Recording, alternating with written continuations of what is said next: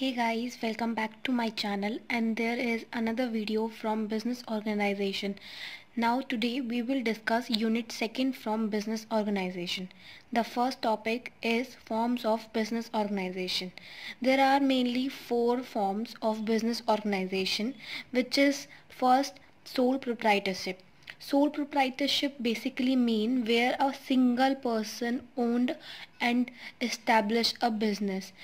It is a business owned by one individual, जहाँ पे सिर्फ एक ही ओनर होता है, एक ही पर्सन होता है जो अपने बिजनेस को इस्टेब्लिश करता है और उसको रन करता है.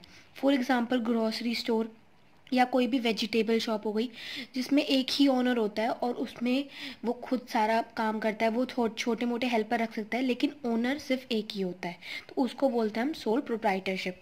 नेक्स्ट आता है इसके एडवांटेजेस. तो सबसे पहले ईजी टू स्टार्ट होता है. कोई भी हमारा सोल प्रोप्राइटरशिप है, हम इजीली उसको स्टार्ट कर सकते हैं. नो रजिस्ट्रेशन, इसमें हमें किसी भी तरह की कोई रजिस्ट्रेशन नहीं करवानी पड़ती. नो प्रॉफिट शेयरिंग, अपना प्रॉफिट किसी और के साथ शेयर नहीं करना पड़ता. ईजी डिसीजन मेकिंग, हम डिसीजन लेना हमारे लिए ईजी होता है क्योंकि हम सिंगल ओनर हैं, हम सिंगल पर्सन है, तो हम अपने खुद के डिसीजन ले सकते हैं. सीक्रेसी बनी रहती है, हमारे सीक्रेट्स हमारे पास ही होते हैं, हम किसी और के साथ उनको शेयर नहीं करते.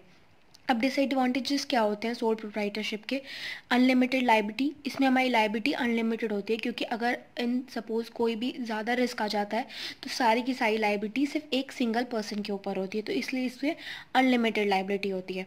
रेजिंग फंड को अलग अलग जगह से रेज करना थोड़ा डिफ़िकल्ट होता है, ये एक डिसएडवांटेज बन जाती है, क्योंकि एक सिंगल ओनर हर जगह से फंड इकट्ठा नहीं कर सकता.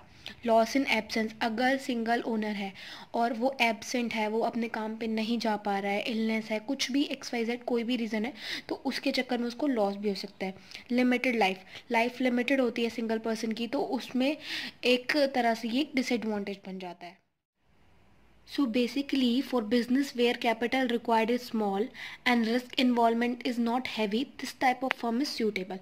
Sole proprietorship suitable होती है अगर कोई भी इंडिविजुअल अपना बिजनेस स्टार्ट करना चाहता है तो, और अगर उसको इन सारी चीज़ों के जो हमने एडवांटेज पढ़े थे उन सब में उसको सेफ्टी मिलती है. तो उसके बाद नेक्स्ट आता है हमारा पार्टनरशिप. पार्टनरशिप क्या होता है? A partnership is a legal relationship form by agreement between 2 और more individual to carry on a business.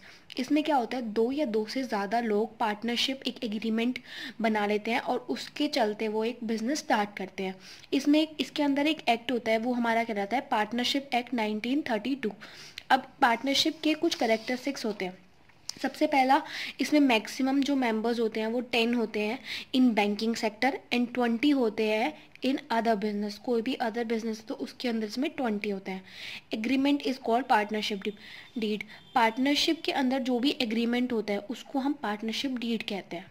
Sharing of profit and loss, जो हमारा प्रॉफिट एंड लॉस होता है, सोल प्रोप्राइटर में वो शेयर नहीं होता, लेकिन पार्टनरशिप में वो पूरा का पूरा शेयर होता है. वॉलंटरी रजिस्ट्रेशन, पार्टनर्स अगर चाहें तो अपने फॉर्म को रजिस्टर करा सकते हैं और नहीं चाहें तो नहीं भी करा सकते.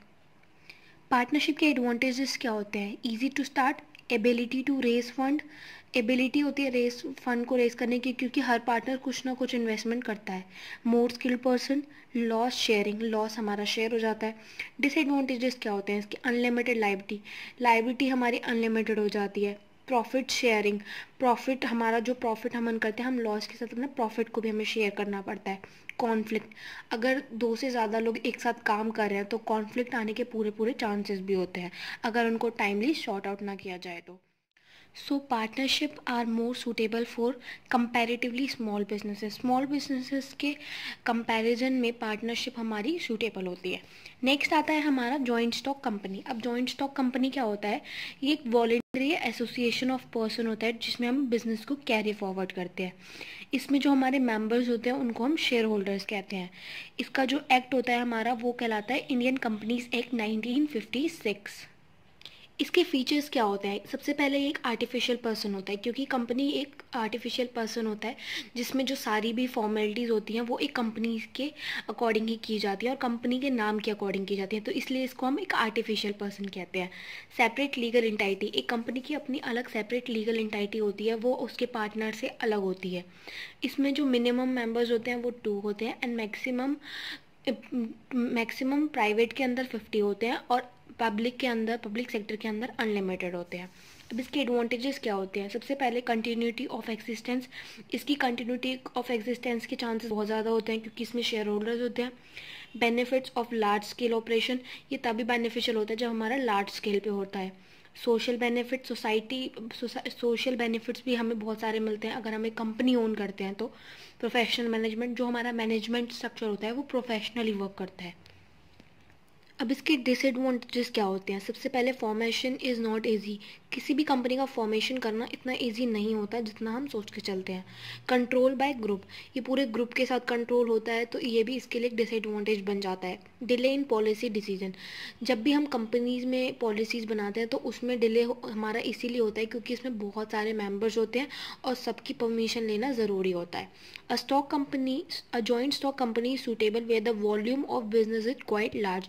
ये कंपनी तभी सूटेबल होती है जब हमारा volume of business large scale पे हो। अब नेक्स्ट आता है हमारा कोऑपरेटिव सोसाइटी। कोऑपरेटिव सोसाइटी क्या होता है? Any 10 person can form a cooperative society volunteer associate together. इसमें क्या होता है? मिनिमम हमारे 10% कोई भी बंदा मिलके इसको स्टार्ट कर सकता है और इसमें वॉलंटियर एसोसिएट करना पड़ता है, मतलब कि खुद से हम इसमें एंटर भी कर सकते हैं और खुद से हम इसको कभी भी छोड़ भी सकते हैं। इसका जो हमारा एक्ट होता है वो होता है cooperative society act 1912। Basically cooperative society का मेन काम होता है कि हमारा जो म्यूचुअल बेनिफिट्स है, म्यूचुअल हेल्प देना कंपनीज को, लोगों को, हर तरह में किसी भी पर्सन को उनका बिजनेस सेटअप करने में, स्टार्ट करने में या किसी भी तरह की हेल्प करने में। अब इसके ऑब्जेक्टिव क्या होते हैं? Basically mutual help instead of competition. ये कंपटीशन ना देखकर म्यूचुअल हेल्प में बिलीव करता है। Self help in place of dependence, ये सेल्फ हेल्प करने की कोशिश करता है, किसी और के ऊपर डिपेंडेंस होने से अच्छा है कि वो खुद की सेल्फ हेल्प करे। Rendering service rather than earning profit, ये सर्विसेज प्रोवाइड करने में ज़्यादा सोच रखता है ना कि प्रॉफिट अर्न करने में। इसके फीचर्स क्या होते हैं? सबसे पहले इसमें वॉलंटरी मेंबरशिप होती है, कभी भी पर्सन आ सकते हैं, कभी भी उसको छोड़ के जा सकते हैं, इससे किसी भी तरह से सोसाइटी पे कोई इफेक्ट नहीं पड़ता। लिमिटेड लाइबिलिटी, इसमें लाइबिलिटी लिमिटेड होती है क्योंकि सपोज अगर किसी पर्सन ने 100 रुपये इन्वेस्ट करे तो उससे 100 रुपये का ही उसको अगर लॉस होता है तो उसको 100 रुपये का ही लॉस होगा, तो इसलिए इसमें लिमिटेड लाइबिलिटी होती है। लीगल स्टेटस, कॉरपोरेटिव सोसाइटी का रजिस्ट्रेशन करवाना मैंडेटरी होता है। लास्ट हमारा आता है मल्टीनेशनल कॉरपोरेशन। मल्टीनेशनल कॉरपोरेशन को हम एमएनसी भी बोलते हैं। It is a enterprise that manages production और delivery of services in more than one country and also be refer to as international corporation. इसमें हम क्या करते हैं? हमारा प्रोडक्शन और डिलीवरी अपनी कंट्री में तो करते ही करते हैं, साथ के साथ और अदर कंट्रीज़ में भी हम इसको करते हैं, तो इसलिए इसको हम मल्टीनेशनल कंपनी भी बोलते हैं और मल्टीनेशनल कॉरपोरेशन भी बोलते हैं। फॉर एग्जांपल फोर्ड की जो कार्स होती हैं वो हमारे मल्टीनेशनल कॉरपोरेशन के अंदर आते हैं। फिलिप्स के प्रोडक्ट्स हो गए, मैकडोनल्ड की फ्रेंचाइजीज हो गई। अब रीज़न ऑफ फॉर इस्टेब्लिशमेंट, हम क्यों मल्टीनेशनल कॉरपोरेशन में इस्टेब्लिश करते हैं? सबसे पहला इसका रीज़न ये है इंक्रीज मार्केट शेयर। हमारा मार्केट शेयर इंक्रीज होता है अगर हम मल्टीनेशनल कॉरपोरेशन में करते हैं तो। चीपर प्राइमिसेस एंड लेबर, अगर हम मल्टीनेशनल कॉरपोरेशन से काम करते हैं तो हमें सपोज कहीं और हम अगर अपना काम करें, किसी और कंट्री में करें, तो वहाँ की अगर लेबर सस्ती है, चीप पे हमें मिल रही है तो हमारे लिए बेनिफिट होगा। To take advantages of government grant available, जब हम किसी और कंट्री में अपना सेटअप करते हैं तो गवर्नमेंट की साइड से हमें एडवांटेजेस भी मिलते हैं। टू डेवलप इंटरनेशनल ब्रांड, अगर हम किसी और कंट्री में अपने ब्रांड को सेल आउट कर रहे हैं तो उससे हमारा ब्रांड इंटरनेशनल ब्रांड भी कहलाता है। So guys, this is all about unit second. If you have any doubt, do let me know in the comment section and also let me know your choice of topic. Thank you.